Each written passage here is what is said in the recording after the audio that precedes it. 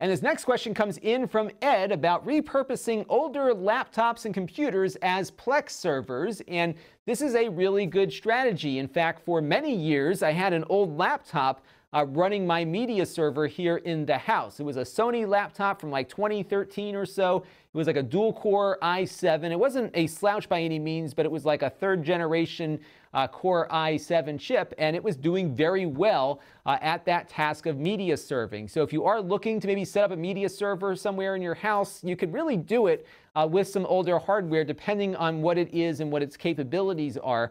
That hardware transcoding topic that we looked at last week here with Plex really helps, because you can have some of that lower powered hardware now maybe perform better, provided its Intel processor supports the transcoding thing that they use, which is called QuickSync. And you can find out more information about it in my video to see if that computer you have is compatible. Because of that hardware transcoding, especially with Plex, you could probably run this stuff now on like a low-end NUC, even when powered, for example, by an Apollo Lake processor. So you do have a lot more options now to have a Plex server running that can be very capable as a standalone machine.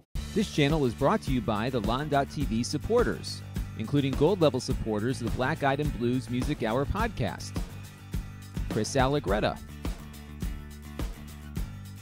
Gerard Newberg,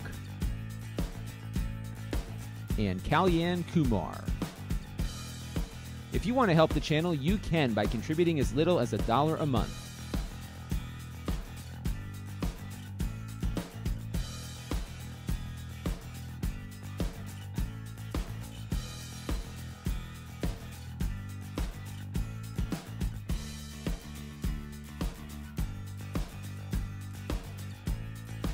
Head over to lon.tv/support to learn more.